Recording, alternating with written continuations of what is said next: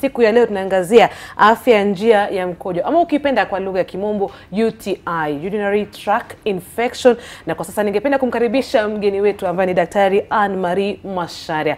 Na wengi tayari Anne-Marie Macharia katika mtandao wa kijamii wameanza kuuliza maswali. Je, nikisikia uchungu ninapokwenda haja ndogo inamaanisha niko na UTI? Hivyo basi mtazamaji, kaa hapo ulipo, maana yake maswali yako yote yatajibiwa hapa katika NTV Sasa. Lakini daktari, tuanze. Tunapozungumza kuhusu UTI tunamaanisha nini? Okay, UTI au urinary tract infection vile umeita ni infection ya njia ya mkojo. Na hiyo njia ya mkojo inaanza kutoka figo hadi hizo pipe unaona tunaziita bladder. Sasa hivi. Kwa hiyo picha hadi hiyo chumba kidogo ambapo mkojo inakaa, ndio sasa mtu aende kwa choo ndogo. Sasa infection mahali popote kwa hiyo njia yoyote inaitwa UTI. Sasa simple UTI ni ile inafika tu chini kwa hiyo chumba ya mkojo, kibofu cha mkojo au bladder, lakini ikienda juu sasa hiyo inakuwa complicated UTI. Na tuzungumza kuhusu sasa complicated UTI. Nieleze nini husababisha? UTI isipotibiwa wakati imekuwa tu infection ambayo haijaendelea sana, isipotibiwa sasa hizo bakteria zinaweza kuenda juu kwa pande ya figo, alafu zikifika hapo hata ni ngumu sana dawa kuingia huko ndani na inaanza kuwa na complications. Lakini unasema isipotibiwa, kuna kitu ambacho kimesababisha hiyo UTI, na nataka unielezee ni nini? Okay. Vile tumeumbwa, mwili yetu haiko sterile, yani kuna zile germs ambazo tunaishi nazo na wakati nyingi hazitupei shida yoyote. Lakini zikiingia kwa hiyo njia ya mkojo sasa zinaanza kuleta shida. Maumbile yetu unaona kama vijana wako na njia ya mkojo mrefu sana. Sasa bakteria kwenda juu ni ngumu sana. Lakini wasichana, haswa wasichana wale wadogo ambao bado wanajifunza njia ya kujipanguza pengine baada ya kwenda choo kubwa, ni rahisi kwao kuingiza hizo bakteria ziingie ndani alafu zienee. Na hapo ndio sana hiyo infection unasema kwamba wanawake ama wasichana wako kwenye hatari zaidi kupata UTI kushinda wanaume. Kutokana na hiyo njia ambayo ni lakini mwanaume anaweza pata UTI? Anaweza kupata UTI, lakini unaona hizo bakteria zikianza kwenda juu, wakati unakojoa zinasukumwa zinaenda chini. Lakini kwa msichana au mwanamke unaona hiyo njia yetu ni fupi sana. Sasa kuingia ndani na kusababisha sasa infection kufanyika ni rahisi sana. Lakini wote wawili wanaweza pata, lakini yule mtu utapata sana akija kwa daktari juu ya hiyo shida ya UTI ni ya mwanamke au msichana mdogo. Na msichana mdogo ni kama miaka mingapi sasa?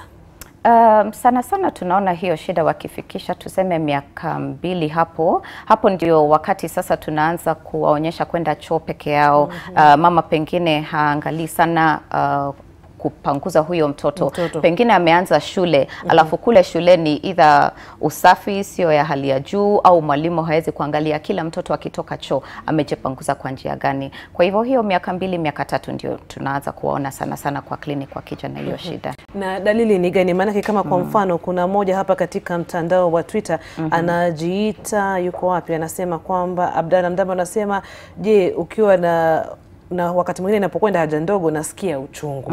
Na pia kuna mwingine hapa anaitwa Kiro Josephat anasema pia mimi ningependa kujua kama ni kweli endapo haja ndogo nasikia chini ya tumbo ikiniuma kwa umbali. Anaandika kutoka Rarieda, huyo ni Diki Odhiambo. Tuzungumzie kuhusu dalili.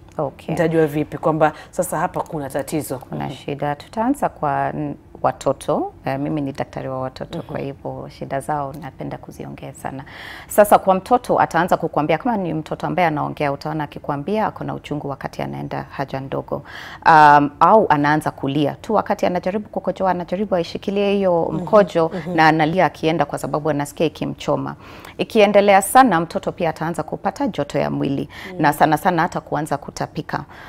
Sasa wakati imeenea juu, inaanza kwenda juu hiyo kipofu ya mkojo au kwenda juu kwa figo, sasa uchungu wa tumbo ndio inaanza. Kama imefika tu kwa hiyo kipofu ya mkojo, uchungu itakuwa kwa sehemu ya chini ya tumbo. Hapa hivi mahali huyo.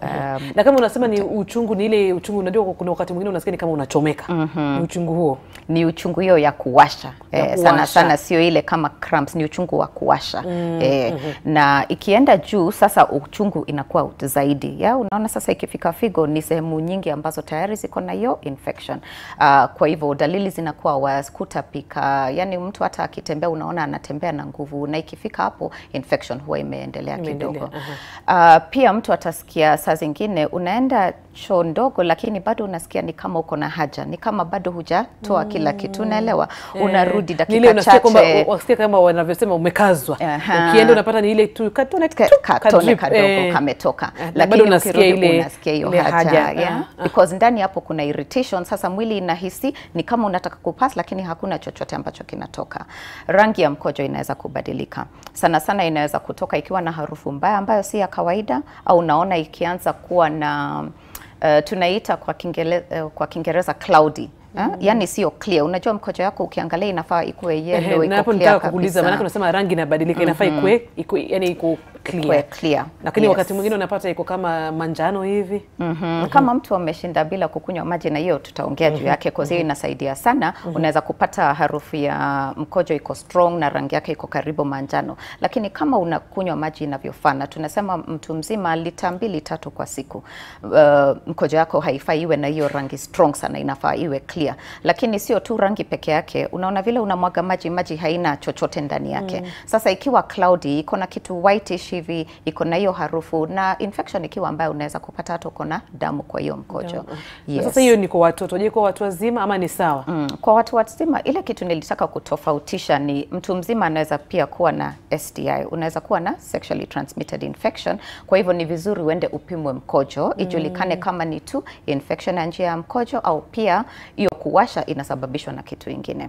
Ukiwa na hizi dalili kama sasa kwenda hiyo choo, tunasema kukaa ukikazwa, unaenda unatoa katone, rangi imebadilika, sana sana inaweza kuwa UTI, lakini kwa vile inaweza kuwa kitu kingine, especially kwa wanawake, ni vizuri uende uangaliwe, usiwe na shida nyingine kwa njia sasa ya uzazi ambayo haijatatuliwa. Na kwa wanaume manake nimepata kusikia, nimesoma kuhusu UTI, wanasema wakati mwingine ni vigumu sana kuweza kujua kama mwanaume yuko na UTI, manake dalili zake si kama zile za mwanamke. Mwanaume atajua vipi?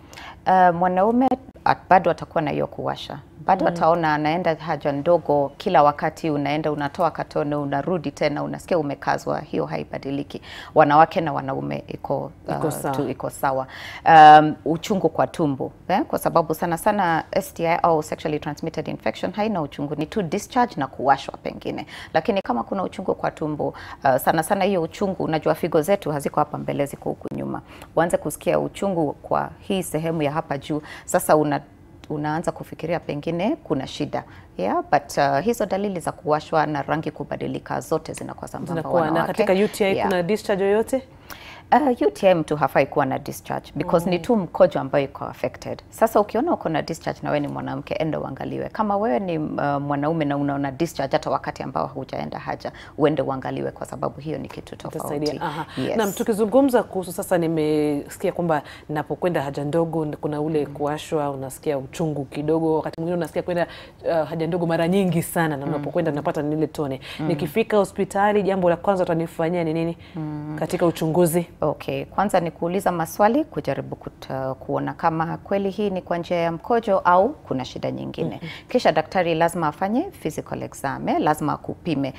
Tunapima blood pressure. Kwa nini? Kama shida ya UTI imekaa sana sana, tuseme kwa mtoto, na amekuwa naenda anatibiwa tu joto, anapewa antibiotic, alafu imeaffect figo, blood pressure inaanza kupanda wakati figo sasa zimekuwa affected sana. Kwa hivyo lazima upime blood pressure, uone kwamba mtu hajaanza kupata complications. Sasa uende kwa pande ya tumbo, uone kama sehemu gani kuna uchungu, kama kuna mahali ambapo pamevimba. Kwa hiyo itakusaidia kama daktari ujue kwamba nitafanya tu test ya mkojo au itabidi nifanye pia uchunguzi. Sasa kama unavyosema mahali kumevimba, ni kushika tu utaweza kujua.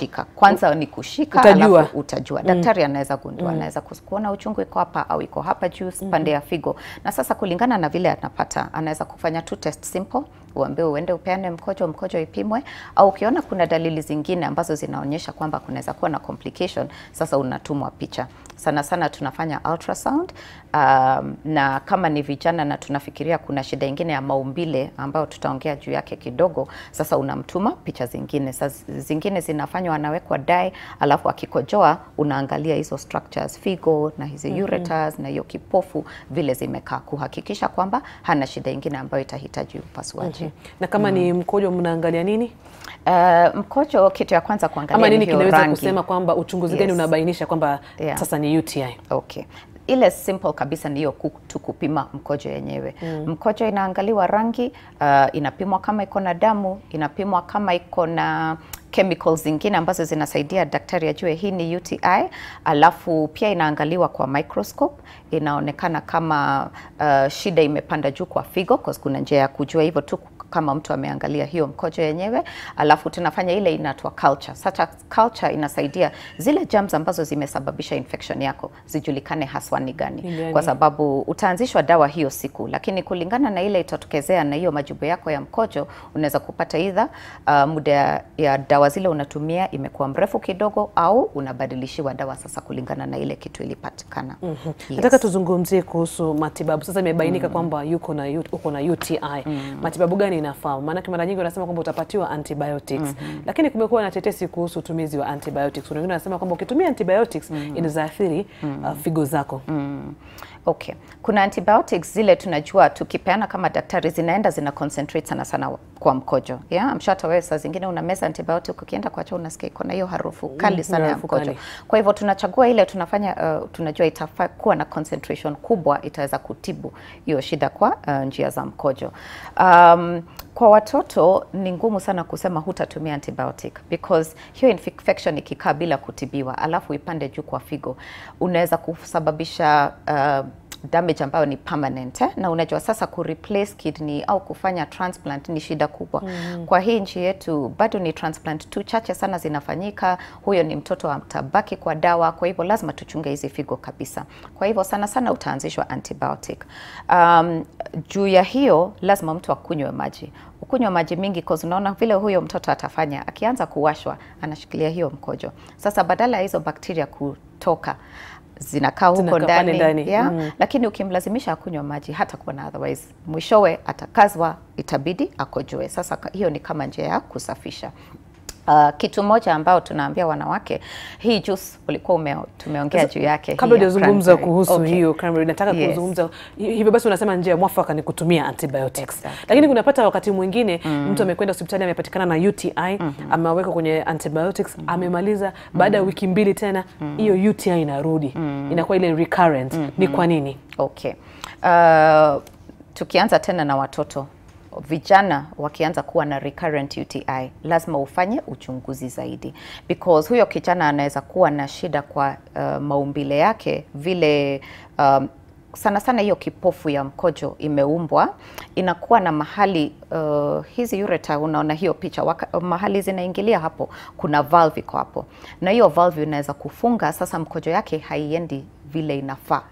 Sasa mkojo yake inarudi juu pande ya figo, na usipotatua hiyo atakaa na UTI, unatibu UTI leo inarejea, na itakuja kutambulika wakati huyu mtoto pengine atakuja amefura miguu, blood pressure iko juu, mtatue wapi? Sasa shida iko kwa figo tayari. Kwa hivyo kijana mdogo akipatikana na UTI lazima ufanye at least ultrasound kuangalia kama hizo structures ziko sawa. Ikijirudia, sasa zile test nilikuwa naongea mpaka za kuingisha dye huko ndani na kuona hizo njia vile zimekaa, lazima ifanye. Tunazungumza kuhusu unatibiwa lakini nakuja kila wakati na hatari gani kwa jambo kama hilo kutokea? Okay. Ukipata unatibiwa hii infection mara nyingi, lazima ufanyiwe hiyo culture ile nilikuwa naongea, kwa sababu ukienda hiyo siku ya kwanza sana daktari atakuwa tayari amekuanzisha antibiotic. Hiyo antibiotic pengine umeitumia hivi karibuni kwa tonsillitis au shida nyingine, na vile tulisema haina makali sasa. Haina ukali, exactly. Na tunatumia antibiotics vibaya. Mtu anasikia tu amewashwa kidogo na koo, unaingia kwa pharmacy unanunua, unasema nataka Augmentin, nataka Zinat. Hiyo imesababisha sasa hizi bacteria zimekuwa resistant kwa antibiotics nyingi. Kwa hivyo sasa hiyo culture inaangalia ni germs gani, alafu inaangalia ni antibiotic gani itakuwa na hiyo ukali ya kuweza kumaliza hiyo infection. Kwa hivyo unaweza kubadilishiwa dawa au unaweza kufanyiwa uchunguzi kuona kama kuna shida kwa maumbile ambayo inasababisha uwe na infection mara nyingi. Kwa wanawake ni rahisi sana pia kupata UTI baada ya kama uko na ujauzito, ukiwa mjamzito, because hizo njia zinapanuka kidogo kwa hiyo wakati, na lazima uangaliwe because hata inaweza kusababisha uanze kupata cramps au miscarriage mapema. And pia after sexual activity, unaona sasa kwa wanawake ni vizuri uende kwa choo hiyo wakati haja ndogo ukojoe, ndio kama kuna bakteria zozote zimeingizwa juu ya hiyo act zinaweza kuflashiwa. Na wale watu ambao wako na hiyo hawapendi maji. Unajua kuna mtu anakuambia mimi siwezi kunywa maji, na maji ndio tu inaweza kusafisha hiyo njia kutoka ndani. Umezungumzia hapo kuhusu wanawake ambao wameshaanza kujihusisha na ngono. Unasema kwamba ni vizuri wakati ushamaliza kile kitendo unakwenda kujisaidia. Je, kama mimi nimetibiwa na mume wangu ama mpenzi wangu anapaswa kutibiwa? Maana unajua sangine wakati inakuwa ni swala tata sana. Mwanaume anakuambia mbona mimi niende hospitali? Mimi niko sawa, wewe ndio uko na matatizo. Je, hilo linachangia mtu kupata UTI? Hapana, haichangii, na ndio sababu tulipoanza nilisema kwa mwanamke ukiona discharge hiyo ni tofauti sana kuna UTI. UTI kutakuwa na kuwasha njia ya lakini mkojo. Kwa mfano nitakuuliza kwa mfano kama niko na UTI na nifanye ile kitendo. Niko na hiyo bakteria. Na unataka kuniambia mpenzi wangu hapaswi kwenda kufanyiwa ama kunywa antibiotic? Hapaswi. Because vile wanaume wameumbwa vile nilikuambia, bakteria hizo kuingia ndani ya hiyo njia ni ngumu sana. Unaona, kwa sababu hata kwanza pande ile anaenda ni njia ya kizazi. Sasa hata kama uko na UTI ndani ya pande ya mkojo, hizo bakteria kwenda tena zienee tena zipande ndani ni ngumu sana. Hiyo ni kitu tofauti kabisa. Kwa hivyo hata ukitibiwa sio kumaanisha ati hiyo kitendo itakufanya infection irudi kama yeye hajatibiwa. Ni tu STI, na ndio nilisema lazima hizo mbili tofautishwe kabisa. Naam, hatari gani kwa mtu ambaye amekuwa na UTI? Wakati mwingine unapuuza, unasema itaisha tu, itakuwa tu sawa, nitakunywa maji kama unavyosema daktari, lakini upate matibabu. Okay. Kama iko mild na imefika tu hiyo wakati unasikia unawashwa au unaenda unatoa katoni alafu ukunywe maji, saa zingine inaweza kuisha tu hivyo. Unakunywa maji, hizo bakteria zinakuwa flushed. Lakini kama ulikuwa umekaa na infection alafu imeanza kupanda kwa hiyo njia sasa kuelekea figo, ni ngumu sana hiyo infection iishe bila antibiotic. Na usipotibiwa alafu figo zikuwa affected, nilisema figo sio kitu unaweza kureplace. Ikipata ugonjwa au sasa ianze kufura huko ndani, saa zingine inapata hata uzao huko ndani, yani inakuwa destroyed kwa structure yake.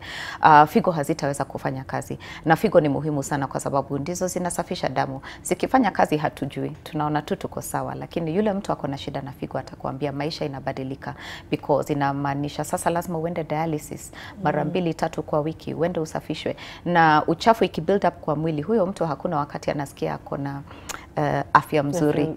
Anakaa ni mtu amechafuka roho, huna appetite, unachoka. Kwa hivyo kuna kazi mingi sana hizo figo zetu hufanya. Kwa hivyo hatutaki wakati wowote infection iingie pande ya figo. Kama uko na dalili, afadhali uende utibiwe. Sio wewe mwenyewe useme nitakunywa maji iishe, especially kama ni kitu inaisha leo alafu siku chache zinapita tayari unakuwa na hizo dalili tena. Na nilipokuwa tunasoma kuhusu UTI, wanasema pia wanawake ambao wako na ugonjwa wa kisukari wako kwenye hatari zaidi ya kupata UTI. Wanawake kama hao wanapaswa kufanya nini? Okay. Mtu yeyote ambaye ako na ugonjwa wa sukari, risk ya infection inakuwa nyingi. Kwa nini? Kwa sababu sukari, damu yako iko na sukari mingi. Sasa hizi germs ambazo zinaleta infection zinakuwa na njia rahisi sana ya kumultiply kwa chakula kiko hapo kwa wingi. Kama sukari yako haiko controlled vizuri, njia moja hiyo sukari inatoka ni kwa mkojo. Zamani watu walikuwa wanajua yule mtu ambaye ako na ugonjwa wa sukari kwa mahali alikuwa anakojoa, hizi dudu za sukari zinaenea hapo kukula hiyo sukari. Sasa ukiwa na hiyo sukari mingi kwa hiyo njia yako ya mkojo, bakteria zitakaza kimultiply kila wakati. Kwa hivyo ile kitu unaweza kufanya ni kuhakikisha uko na control mzuri sana hiyo sukari. Kama ni kutumia dawa, unatumia dawa zinavyofaa. Kama ni zile za kumeza au ni kujidunga insulin, unafanya vile daktari amekuambia. Kwa sababu sukari yako ikiwa kwa level kama mtu mwingine ambaye hana diabetes, basi hutakuwa na risk. Lakini kama ni wewe ni mtu wa kuachilia sukari inaenda juu inaenda chini, utakuwa na infections mingi, na sio tu njia ya mkojo, zitakuwa kila mahali, kupata thrush, unaona kupata pneumonia, na juu ya hiyo diabetes yenyewe inaleta shida kwa figo. Sasa ukiziongezea infection na tayari diabetes inapiga hizi figo, chances ya kupata permanent damage kwa figo inakuwa juu zaidi. Kuna wakati mwingine unashasikia watu wakisema I'm so pressed, lakini bado haendi msalani, unashinda ni kwa nini? Je, hilo linaweza leta tatizo? Hilo leta tatizo sana sana kwa watoto because njia yao bado haijakuwa fully developed. Sasa kama kulikuwa na infection kidogo, na tulisema mwili yetu lazima iwe na hizo germs kwa hivyo kama zimepanda kwa hiyo njia alafu hiyo mkojo inabaki hapo masaa kadhaa, ni rahisi sana kupata infection, na ikianza kupanda ipite hiyo kibofu ya mkojo ianze kwenda juu hadi figo, kama tulivyosema hiyo ni shida. Kwa hivyo mtu akisikia kuna hiyo haja, enda kwa choo. Manake hata kuna Abdalla Mdambo anasema kuna wakati mwingine unasikia kwenda haja ndogo ukiwa kwa gari, na hata ukisema gari halisimamishwi. Anasema hivyo. Na kwa watu wazima je, inaweza kusababisha UTI? Inaweza kusababisha UTI, lakini tuseme 1 or 2 hours sio shida. Kama mtu anaweza shikilia, lakini sio vizuri ukuwe na hiyo habit ya kushikilia mkojo. Au mtoto azoee kwamba anasikia haja lakini anajaribu kuiweka, because hiyo itasababisha apate infection rahisi. Na kwa wale ambao walikuwa wanasema wanapokwenda haja ndogo wanahisi uchungu hapa. Okay.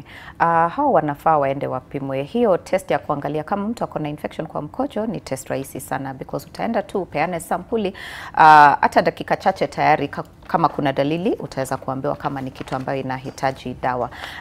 Kwa wanaume lazima pia wahakikishe sio STI, na watofautishe kuwa na discharge na kuwa tu na kuwashwa wakati unaenda kukojoa. Kama umeona kitu ingine kama discharge, hata wakati hujakojoa kuna kitu inatoka, kuna uzaa, lazima uende uangaliwe kama kuna sexually transmitted infection au STI. Lakini kama ni UTI pia hiyo itaonekana vizuri kwa mkojo, na ukipewa matibabu utakuwa sawa. Na mtazamaji, kukumbusha tu unaweza kusema nasi kupitia njia ya simu, nambari za simu zitawekwa hapo kwenye runinga yako. Sasa nataka kuzungumzia jinsi ya kuzuia UTI. Tuanzie na watoto alafu tuje kwa watu wazima. Okay. Jambo la kwanza, lazima mtu akunywe maji ya kutosha. Ukikunywa maji hata kama ni mtoto umzoeshe tu anywe maji. Mzoeshe, because vile utamzoesha akiwa mdogo ndivyo atakuwa akiwa mtu mzima. Kuna watu wazima wanasema hawapendi maji, hawakupata hiyo habitata wakiwa watoto wadogo. Kwa hivyo mtoto tu akianza kukula hiyo miezi 6 ya kunyonya peke yake, ukimwanzisha chakula umzoeshe, akisha kula lazima akunywe maji. Hiyo itafanya vitu mbili. Kama kuna infection imeanza, mwili inaiosha, inatoka. Na jambo la pili, mtoto akianza kuwa na choo ngumu au constipation, hiyo inaweza kufanya aanze kupata UTI. Sababu gani? Kwa sababu hizo njia kwa hiyo mwili yake ndogo zinakaribiana sana. Sasa akiwa na choo ngumu inaweza kufanya blockage kwa hiyo njia ya mkojo. Sasa unapata kila wakati akienda choo kuna kamkojo kadogo kanabaki hapo. Sasa hiyo constipation na UTI zinapelekana kwa watoto. Lazima zote mbili ziangaliwe. Na kwa watu wazima pia mtu ajizoeshe kunywa maji. Lita ngapi kwa siku? Mtu mzima lita 2-3. Kwa mtoto inalingana na kilo, lakini mtoto wa kilo 10 anafaa kunywa at least 1 liter, kwa hivyo ni lita na kwenda juu. Na kwenda juu. Yes. Na ninapofika kwenda chooni, kuanzia watoto, utazungumzia mtoto wa kike na wa kiume. Sasa mtoto ile wakati ya hatari na UTI tulisema ni wakati wa toilet training. Wakati mtoto anaacha na pia anaacha diaper, unajaribu kumfanya akae either kwa poti, aanze kujipanguza. Cause msichana akianza kukalia choo na ni kadogo, ni rahisi sana yeye kufikiria kujipanguza, atapitisha mkono wake kati ya miguu alafu anapanguza akileta uchafu mbele. Kwa hivyo lazima aanze kufundishwa akiwa mdogo kabisa kwamba apanguze kutoka mbele hadi pande ya nyuma. Kwenda nyuma. Because hizo njia ziko karibu sana. Sasa ukianza kuleta hiyo uchafu ya choo kubwa mbele, utapata UTI mara nyingi. Tena wakienda shule uangalie usafi ya hiyo shule. Walimu lazima waambiwe wasichana, watoto wa kike wakienda choo waangaliwe wanajipanguza kwa njia gani na wakae na usafi. Zile underwear tunanunulia watoto zinafaa ziwe underwear za cotton, ambazo zinaacha mtu akae kama amekauka, hewa inapita, sio fabric hizi unaona ni synthetic. Na wewe kama mama kwa lugha ya kimombo haiabsorb. Exactly. Na wewe kama mama mzazi, every once in a while lazima uoshe mtoto wako, hata kama uko busy, because utaangalia usafi, utaona hizo suruali akitolewa zinakaaje. Because kama hakuwa amejipanguza vizuri, si utapata bado kuna uchafu hapo. Alafu unaweza either kuambia msichana au uendelee kumfunza. Alafu pia ukimosha unaangalia hiyo sehemu, alafu mwenyewe unapanguza na kitambaa soft tu na maji kutoka pande ya mbele hadi pande ya nyuma, na mtoto awe na hiyo tabia kutoka utotoni. Mimi kama mtoto nataka uzungumzie mtoto wa kiume sasa hapo kidogo. Mtoto wa kiume at least ako lucky because njia yao ni mrefu sana. Sasa hizi bakteria kupanda ni ngumu itakuwa sana. ngumu, Yeah, na ndio tunasema tukipata kijana ako na UTI, lakini pia lazima tuangalie usafi. Lazima tuangalie anapokwenda haja ndogo, akienda haja ndogo, hiyo watoto wote unaona sio tu infection ya UTI, mtoto ataenda wanaanza kupata ugonjwa wa kuharisha because kama hiyo mahali si safi, wakumbushi wanawe mikono wakitoka kwa choo, ugonjwa itakuwa mingi. Lakini haswa kwa UTI wasichana ndio wanapata zaidi. Lakini usafi ni kwa watoto wote. Na tuliongea mambo ya constipation. Constipation itakuja kwa vijana, itakuja kwa wasichana. Na constipation ikianza kufinya hiyo njia ya mkojo, alafu mkojo kidogo kila wakati akienda haja ndogo inabaki hapo ndani, unaona bakteria zinaanza ku multiply hapo ndani. Kwa hivyo mambo ya chakula, chakula iwe na fiber ya kutosha, kunywa maji ya kutosha, choo kubwa isiwe ngumu, na mtoto huyo akunywe maji. Ndio kwa siku unaona ameenda choo every 3 hours or so. Akiwa shule kila wakati mtoto anaenda break, anafaa aende atumie choo kama anakunywa maji ya kutosha. Kukiwa na joto kama wakati huu, lazima hata uzidishe hiyo maji. Hiyo 1 liter tunaongea ni tu temperature ikiwa kawaida, lakini ikienda juu unajua unatoa jasho, mwili inakauka, uongeze ile kiasi mtoto maji mtoto anapewa. Na kwa watu wazima mambo ya kuzuia vile lazima tukunywe maji. Hiyo ndio kitu ya muhimu kabisa. Tuliongea juu ya wanawake baada ya hiyo kitendo kwenda kwa choo, kwa sababu hiyo itasaidia kusafisha kama kuna bakteria zozote zilikuwa zimeenea njia ya juu. Maji kwa wanawake, njia za kupanga uzazi inasababisha ama hakuna? Hakuna njia inasababisha, lakini tulikuwa tumemention hapo awali kwamba ukiwa mjamzito hizo njia zote kuna vile zinabadilika. Mtu akiwa na mimba zina relax, zina expand kidogo, kwa hivyo unapata kwa hiyo wakati kupata UTI ni rahisi. Na ukisikia hizo dalili lazima uende kwa daktari ndio isije kuleta complications pia kwa hiyo pregnancy. Kwa wanaume kila mtu akunywe maji, na ile kitu tunajaribu kuprotect ni figo zetu, kwa sababu hizi sehemu za chini pengine hazitakuwa na shida sana, lakini infection ikipanda kwa figo inaweza kuwa kitu permanent. Na kuna wewe ulikuwa umezungumzia kuhusu vyakula, na hata mimi mwenyewe nimesikia wakati wengi wanasema kwamba kama unapata ile UTI ni vizuri uchukue cranberry juice. Inasaidia? Cranberry juice inasaidia kwa sababu inafanya mkojo iwe acidic, sasa hizo terms, kwa sababu sasa mkojo ikibadilika ikuwe, sijui kama tunasema kwa Kiswahili, ikuwe chungu kidogo, yani unakumbuka. Sasa hizo bakteria haziwezi stick kwa hiyo njia vizuri, kuna vile utazuia sasa hizo bakteria sana kuingia na kuenea kwa hizo sehemu. Pia tukipeana matibabu kuna vitu zingine saa zingine tunapea zinasaidia pia kufanya hiyo mkojo iwe alkaline, na tunaongeza kwa dawa au tunaambia mtu atumie hiyo cranberry juice. Lakini cranberry juice ni kitu ya bei ya juu. Hakuna haja ya kusema mtu sasa atumie cranberry juice kuzuia UTI. Ukikunywa tu maji ya kawaida hiyo inatosha. Na hapo walipokuwa nazungumza kuhusu watoto, nilikuwa nazungumza zile nguo za ndani ambazo wananunulia watoto lazima iwe cotton. Na kwa watu wazima wanawake, unajua siku hizi kuna mitindo mbalimbali, na kuna unajua nazungumzia nini, kuna ile thong na nini imekuja. Wengine wanasema sasa hiyo cotton ukivaa ile Mother Union utakuwa umepita na wakati. Unazungumzia vipi hilo? Ile nguo ya ndani inafaa ikuwe fabric ambayo haita irritate hizo sehemu za chini. Kwa hivyo saa zingine zile vitu tunafuata ziwe za fashion, saa zingine ndio zinatuletea shida. Wanawake wako na trends zingine, saa zingine unasikia mtu pia sijui anaosha huko juu, anafanya douching, anaingiza vitu zingine. Sasa mwili yetu vile tumeumbwa inafaa ijisafishe. Hakuna kitu ingine unafaa uingize huko ndani. Sasa ukiingiza unabadilisha maumbile, inafanya infection iweze kuenea hapo ndani. pH level. Kama kama daktari. Exactly. Yes, your pH level. Na pia hiyo pH level kuna vitu mingi inazuia, because tulisema nikisema mwili yetu si sterile, bacteria ziko, lakini zile bakteria mzuri fanya mtu asishikwe na hizi mbaya ambazo zinaleta infection. Sasa ukianza kufanya douching, unaingiza vitu huko ndani, kwanza unaweza kuingiza uchafu Na la pili, ukibadilisha hiyo pH sasa hata infections inaweza kuongezeka. Hivyo basi kama pia ni sabuni ama utumie tu maji. Utumie tu sabuni, lakini unaosha sehemu za nje. Hufai kuingiza chochote pande ya ndani hata kidogo. Hata kwa watoto ukue very careful. Na kitu kingine sikuwa nimemention, mtoto kukaa ndani ya maji, unajua bubble bath, hata umemwekea hizo sabuni hapo ndani zinabadilisha pH na unaweza kuona ameanza kuwasha, ameanza kujikuna, ameanza kuingiza vidole hapo, alafu chances ya infection pia inaenda juu.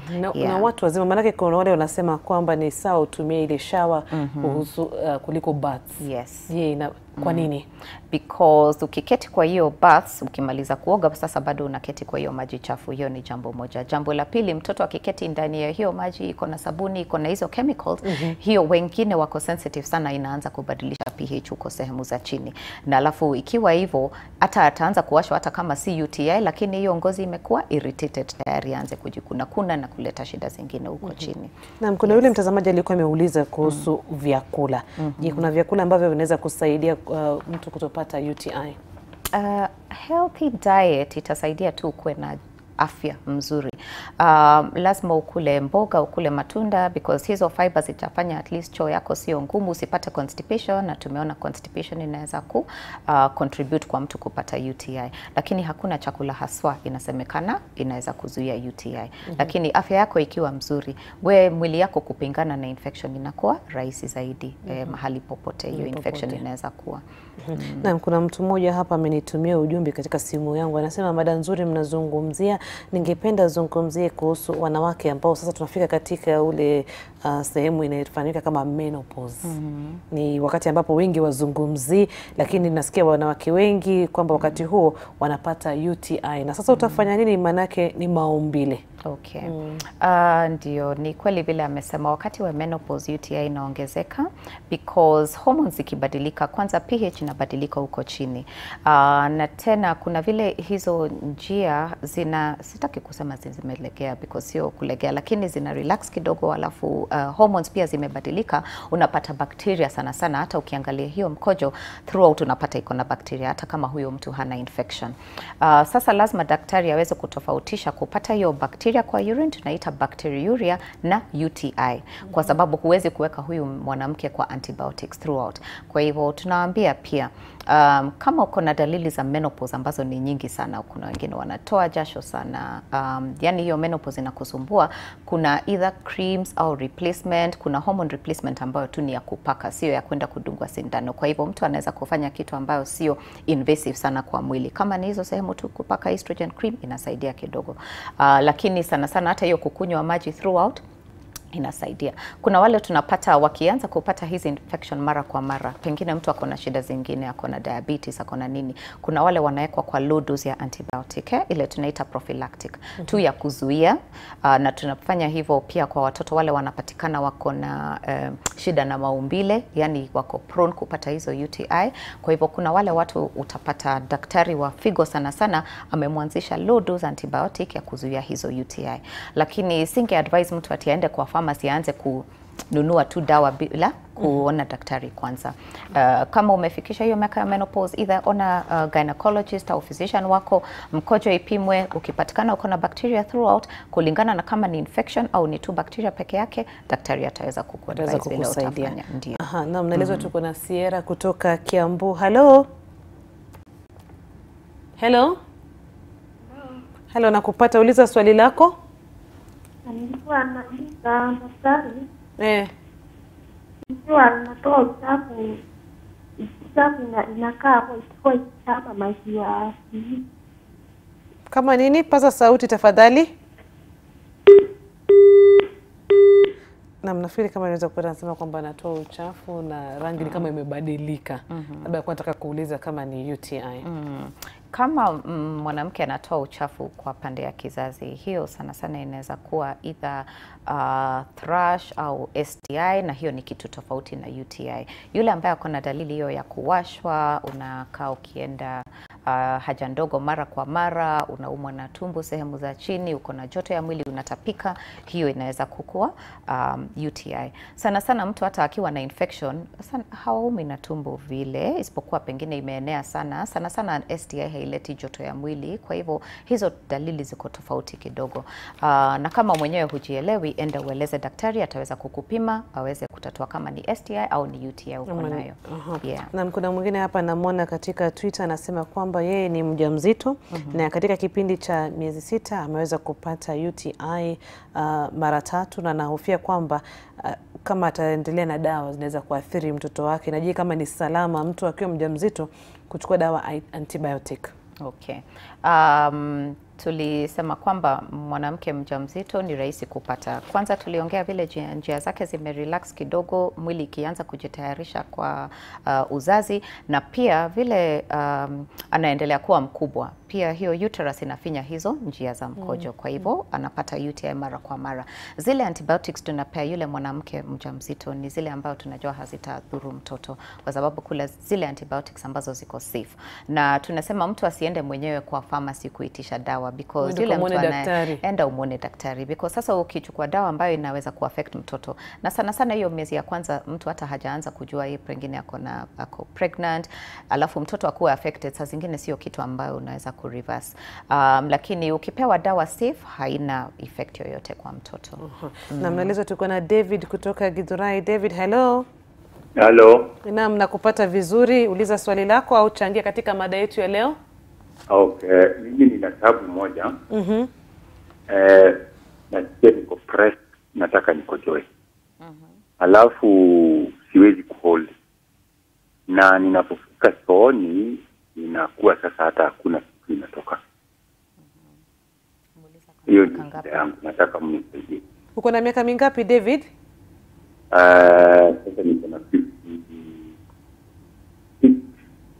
50. 50. Okay. Asante sana David, nafikiri umempata vizuri, tutamjibu. Asante kwa swali lako David. Mwanaume wa miaka zaidi na tuseme 45-50 hapo, ukianza kuwa na shida na kukojoa, yani unaenda haja ndogo alafu unapata hiyo mkojo hata ukikaza haitoki, ni vizuri uende upimwe prostate. Yeah? Because ukiwa tu na infection ya mkojo itatoka. Hata kama inatoka hiyo tone 1-2 alafu unaenda tena, lakini hakuna hiyo unasikia ati obstruction, ni kama hiyo njia imefungwa. Lakini vile miaka inaendelea prostate inaanza kuwa kubwa, na hiyo ni jambo la kawaida kwa wanaume wengi. Na daktari ataweza kwanza kukupima, alafu pia kuna test tunatuma mtu, because ile kitu lazima mtu akae akiangaliwa mara kwa mara ni kwamba hakuna prostate cancer, na hizo ndizo dalili. Unaanza tu kusikia ukienda haja ndogo mkojo haipiti, haitoki vile ilikuwa inatoka mbeleni, na prostate lazima iangaliwe mapema isije kuwa kitu complicated. Ingawa mara nyingi inakuwa ile tunaita benign prostatic hyperplasia ambayo sio cancer, ni tu prostate kuwa kubwa, lakini lazima iangaliwe kwamba hakuna kwenda kwa daktari. Wengi wanatuma maswali. Lankas McCray katika Twitter anasema most people suffer related diseases in silence. Thanks for bringing the topic. Anatushukuru kwa mada yetu. Kesa anasema yuko na miaka ya 35, yeye ni mwanaume na UTI imemsumbua. Culture ikafanywa, traces of bacteria ni kidogo. Been treated for the same but still recurring. 3rd time now. Utaweza kumjibu. Mary Beatrice anasema, hello Dr. Ann, have been having infections, have taken antibiotics, but it always comes back every month or at least once after 2 months, mostly when I have my periods. It's always painful, itchy, and there's a change in the color of the urine. What could be the problem? Nafikiri utawajibu wa kwanza. Okay. Asanteni sana. Pia mimi nimeenjoy kuja kuungana nanyi. Swali la kwanza nikumbushe, miaka 35 na ni mwanaume, amefanywa ile culture, lakini UTI imemsumbua sana. Okay. Na imerudi kwa mara ya 3. Yes. Tulisema kwa wanaume hata wakiwa wadogo wawe watu wazima, ukipata hiyo UTI inakuja mara kwa mara, lazima ufanyiwe uchunguzi zaidi. Kitu ya kwanza kufanyiwa ni ultrasound. Hiyo ni kitu ambayo haina uchungu, sio ya bei ya juu sana, na hiyo itaangalia hizo structure ndani, kama bladder kuna shida yoyote, kama hizo ureters kwenda juu kwa figo ziko na shida yoyote, because mtu akiwa na shida ya maumbile, yani structural problem, hiyo UTI inaweza kuja hata ikitibiwa ni ngumu ishe kabisa. Kwa hivyo ningemuadvise aende aone daktari, kulingana na kile kitapatikana, daktari ataweza kumsaidia zaidi. Kwa mwanamke huyo ambaye anasema kila wakati kwa period infection inakuja, ni vizuri atofautishe infection ya njia ya uzazi na UTI. Mtu akiwa na period inafaa uangalie hiyo hygiene vizuri sana. Kama ni kutumia pads, tumia zile pads ambao sio scented kama uko na sensitivity. Unajua kuna ile pad mtu atatumia usikie hiyo siku ikiisha hauko comfortable, unasikia unajikuna. Hiyo inaweza tu kuwa sensitivity kwa zile chemicals zingine wanaweka kwa pad kuifanya iwe absorbent vizuri. Kwa hivyo either ubadilishe pad, na ukiweka pad usikae nao zaidi ya masaa 3 hivi. Uibadilishe mara kwa mara, because hiyo damu ni environment mzuri sana ya hizo bacteria ku multiply. Kama kuna shida ukikojoa, endo uangaliwe kama kuna UTI. Culture ikifanyiwa, hiyo ndio inaangalia antibiotic ile wewe uko sensitive kwayo. Na saa zingine unatumia dawa siku 3, mtu mwingine atakwambia tumia siku 5, lakini kama umekuwa na UTI mara kwa mara, lazima hata ukimaliza hayo matibabu iwe ya wiki au siku 10 kulingana na vile daktari alikuelezea, uende urudiwe culture tena kuhakikisha kwamba hizo bacteria zimeisha. Tumeongea kuna vitu nyingi ambazo zinafanya mwanamke awe prone, kwa hivyo badilisha diet yako, iwe na fiber ya kutosha, kunywa maji ya kutosha, ndio hiyo njia ikae ikisafishwa, na nadhani hiyo pia itakusaidia. Lakini kwa nini kama huyu anavyosema kwamba imerudi mara 3, kwa nini wakati mwingine UTI inasumbua sana? Inamaanisha pengine mara ya kwanza zile antibiotics ulipewa hazikufanya kazi. Kwa hii inchi hatuna control mzuri sana ya antibiotic. Mtu anaingia tu kwa pharmacy, unaitisha antibiotic yote, hata ile strong kabisa. Hiyo isipotumiwa vizuri, alafu hiyo infection ibaki, zile bacteria zinabaki ni zile resistant. Sasa itabidi mtu afanyiwe culture na daktari achague ile antibiotic kwanza ita-concentrate vizuri kwa hiyo njia ya mkojo, na pia iwe effective kwa zile bacteria ambazo uko nazo. Na ndio nasema hata muda wa kutibu. Sasa pharmacist atakwambia siku 5, pengine wewe ulifaa ukunywe hizo antibiotics siku 10 ndio hiyo bacteria ishe vizuri. Kwa hivyo hiyo ni kitu ambao ningeadvise huyo mtu uende kwa daktari ndio ufanyiwe test zako specifically. Pamoja na zile njia zingine zote tumeongea juu ya. Kuna vinywaji ambavyo vinachangia mtu kupata UTI, kwa mfano kama ni kahawa, pombe, vyakula vyenye vitamin C? Okay, vitu kama kahawa na pombe vile zinafanya, hizo ni vinywaji tunaita diuretic, kumaanisha zinafanya mtu pitishe mkojo zaidi ya kawaida. Sasa ukipitisha hivyo, usiona watu wale wanakunywa pombe, utakaa unapitisha mkojo, unakojoa na mwili inakuwa dehydrated. Sasa usipokunywa maji ya kutosha, mwili haina maji, because kwa hiyo wakati unatumia hiyo pombe utakojoa, alafu usipo replace unakuwa dehydrated. Kwa hivyo kwa hiyo njia inaweza kuchangia. Kahawa sio mbaya, bora tu utakunywa maji. Usiseme utashinda tu na kahawa, because tumesema hiyo ni diuretic, inafanya maji itoke kwa mwili, lazima utumie maji ambayo ita replace hiyo maji ambayo unatoa. Na manake muda unayoyoma tu, kwa watazamaji wetu ambao wamejiunga nasi, labda wanataka kujifunza mengi zaidi kuhusu UTI, mambo ya kufanya, mambo ya kutofanya, na jinsi ya kuhakikisha kwamba upati na UTI, utatilia mkazo nini? Ile kitu naweza kutilia mkazo ni kitu rahisi sana, kila mtu anaweza kufanya. Jambo la kwanza, kunywa maji ya kutosha. Tumesema mtu mzima lita 2-3 kwa siku, kwa wakati huu wa joto ongezea hata ziwe lita 3.5. Kwa watoto wadogo wazoeshe kunywa maji wakiwa wadogo, ndio wakuwe na hiyo tabia na wapate hiyo kiu ya maji. Wakiwa wadogo na wanajifunza kwanza kwenda choo, waonyeshe kufanya usafi. Kama ni msichana, muonyeshe njia ya kujipanguza, kutoka mbele kwenda nyuma. Wafundishe kunawa mikono, yani tu hygiene. Kama ni nguo za ndani, wanunulie zile za cotton, na ikiwezekana mtoto asikae ndani ya bathtub au ndani ya beseni, aoshe akisimama, amwagiliwe maji au aingie kwa shower, ndio asiwe anakaa kwa hiyo maji ya sabuni ambayo ita irritate pande ya chini.